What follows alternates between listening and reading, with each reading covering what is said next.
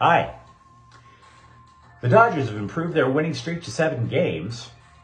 L.A. Platschke of the L.A. Times doubles down on stupid regarding the Lakers coaching search. And the Rams. You know, they're not only effective in late rounds of the NFL draft, they actually do a tremendous job finding players who contributed in undrafted free agents. So we're going to take a quick look at some who might actually contribute for the defending Super Bowl champs. Good morning. I'm James. This is your daily dose of sports and snark for the greatest sports city in the world, Los Angeles. This is Faithful Angelenos. I'm in a tremendous mood. It's May 22nd, 2022. And yes, of course, feel free to say hi to Cock Blocker the cat, making her daily appearance when I'm at the home studio. We added new subscribers yesterday. Thanks for getting in on the ground floor. If you like the content we've been putting out, clickety-clack the like button. Clickety-clack the subscribe button. There's a notifications bell. Hit that. We put out new videos between 9 and 10 a.m. every day to let you know it's there. Sharing is caring. Let people know we exist. And yes, comment. I created this channel because I get bored. I like talking sports. So before we get to the main topic of Rams football, let's go to the news and the notes. Yesterday, the Dodgers, Mookie Betts goes 3 for 4, scores a run, drives in 3 more. The Dodgers defeated the Phillies 7-4. They have a 1.5 game lead in the NL West and that 7-game winning streak. They could sweep the Phillies this morning. At 10:30, Tony Gonsolin takes the mound. He's 4-0, and Zach Eflin is 1-3 for Philly. Meanwhile, yesterday out in Columbus, Ohio, LAFC, they outlasted 4 hours worth of weather delays.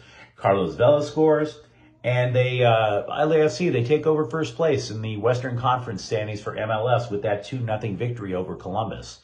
Now, they might not have it after tonight all their own. Austin is going to play later tonight. They might, if Austin wins, it's a tie. Meanwhile, it is Galaxy game day. They will be taking on Houston Dynamo at 5 o'clock over at Dignity Health Sports Park.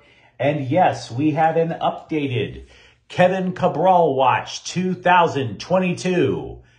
Please admire the amount of money I paid for this graphic, because it is almost as impressive as Kevin Cabral playing 690 minutes, getting paid $1.6 million for 0 goals and 0 assists. Well done. Well done. I know that Galaxy fans like me have a love-hate relationship with the front office. This makes Giovanni Dos Santos look like Mohamed Salah. Let's be real. This is absolute stellar use of resources. Good job, whoever decided to sign this guy. Let's get to the notes before we go with the Rams. I want to start off by talking about the Dodgers. See, one of my purposes, I think, with this channel, as a former sports writer for a daily newspaper, is to let you know when sports writers are complete idiots. And we've run across 2 good examples in the last couple of days. MajorLeagueBaseball.com columnist John Heyman believes the Dodgers will cut Trevor Bauer if he wins his appeal. Now, we've gone through the whole Trevor Bauer case over and over. I hate breaking it down. None of us were there. Blah, blah, blah, blah. Right?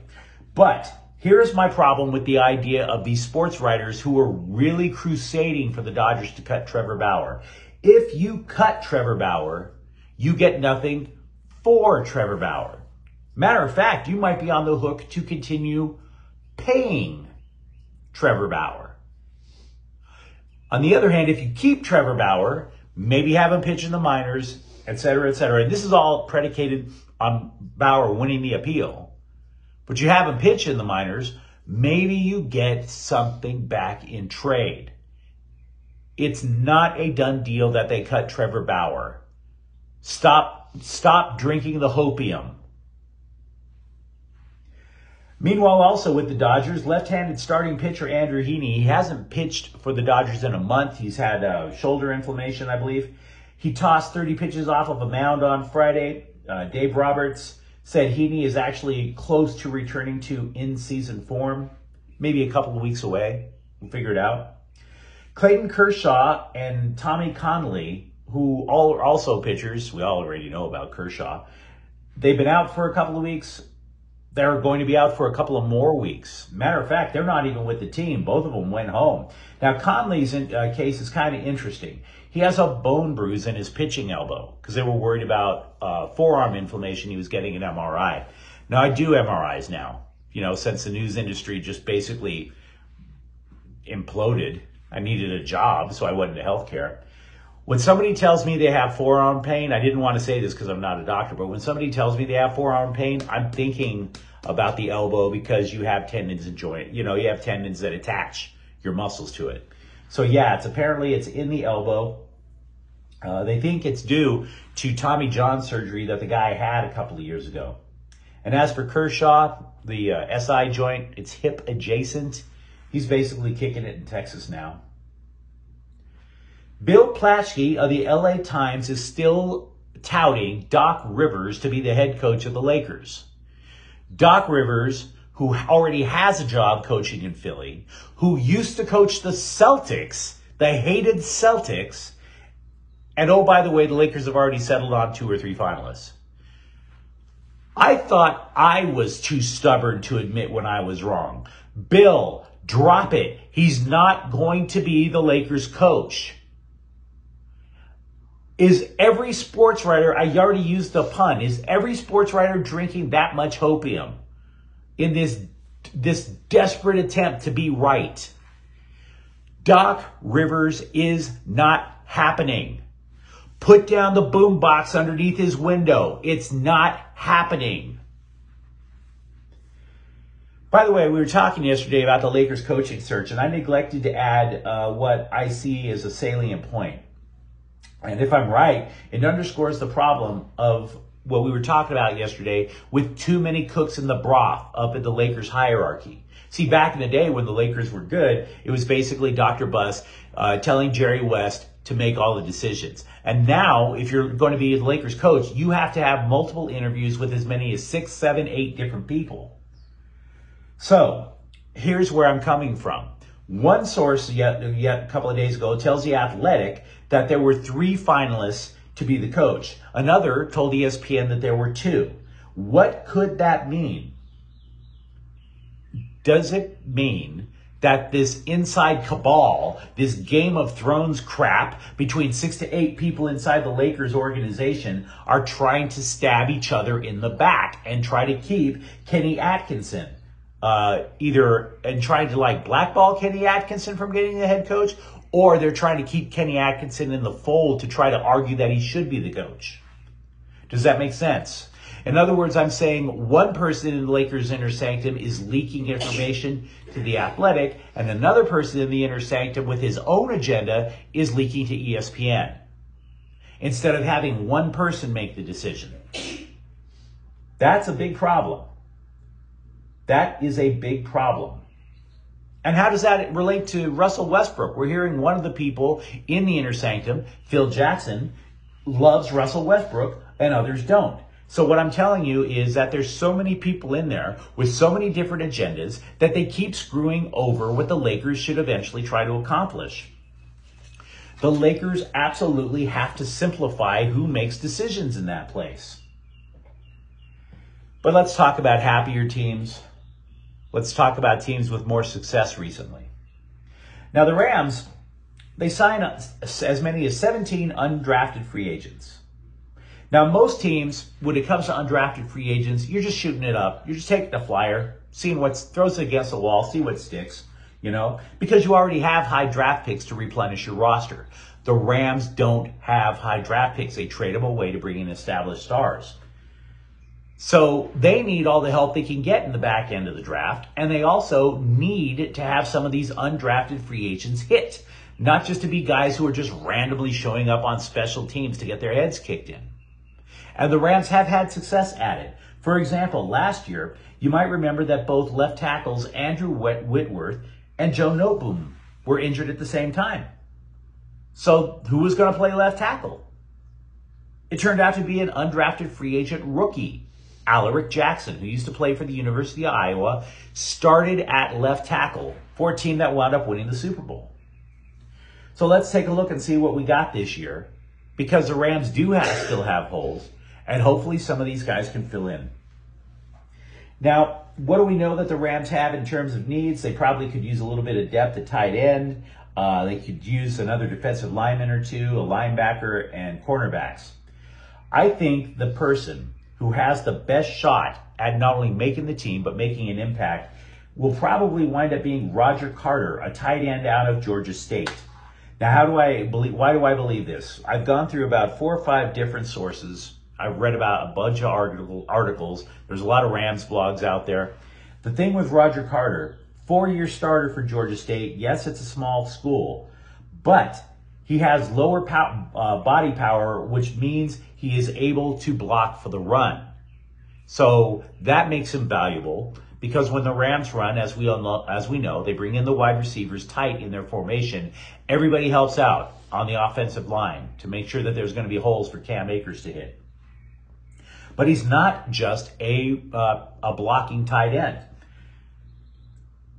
He caught so many passes for Georgia State, and he made such an impression on Georgia State, that the school actually promoted their tight ends coach to offensive coordinator. They thought this guy coached up Carter so well that they basically said, screw it, you're in charge of the whole offense now. Now, I'm not going to sit there and claim that this guy is going to be ousting Tyler Higbee from the starting lineup, but Tyler Higbee did get hurt last year. Even during the playoffs, he didn't play in the Super Bowl. Roger Carter can make an impact. And if he doesn't, they sign another guy, Jamal Pettigrew from McNeese State. Now, he's more of a blocking tight end. Possibly a little better, maybe, in the passing game than Carter. It could be that the Rams take one or both of these guys and put them on the roster. Recall, last year, the Rams, when Higbee went down, there was a guy named Kendall Blanton. Blanton, who made a bunch of receptions for the Rams, also an undrafted free agent.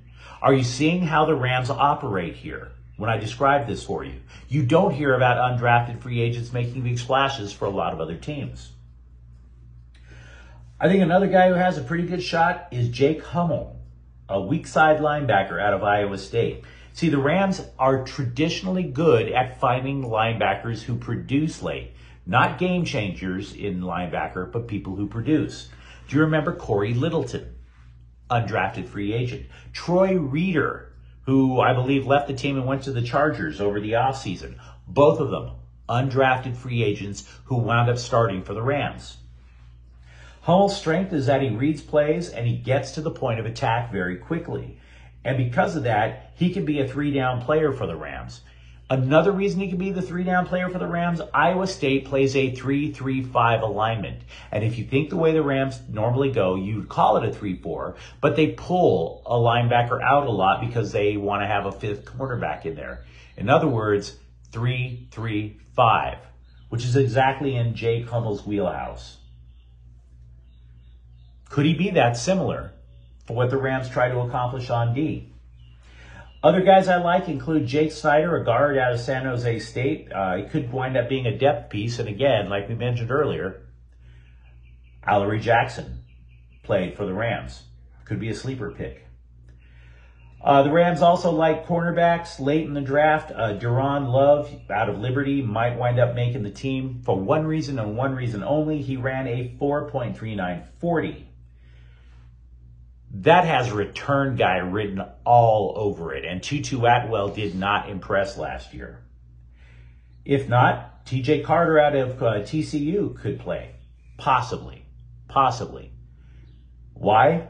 Well, there's 2 reasons. He played both cornerback and safety, and 7 interceptions in college.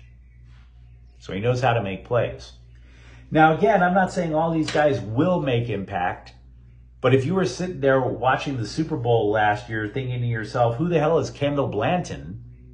If you were watching late in the regular season last year wondering who the hell is Alaric Jackson, now you know where they came from. So if you like today's episode of Faithful Angelenos, thank you very much. Like and subscribe to the channel. We are trying to build something here, talking about LA sports. I'm James. Thanks for watching. Faithful Angelenos is a Kian Corta El Queso production. Have a great day.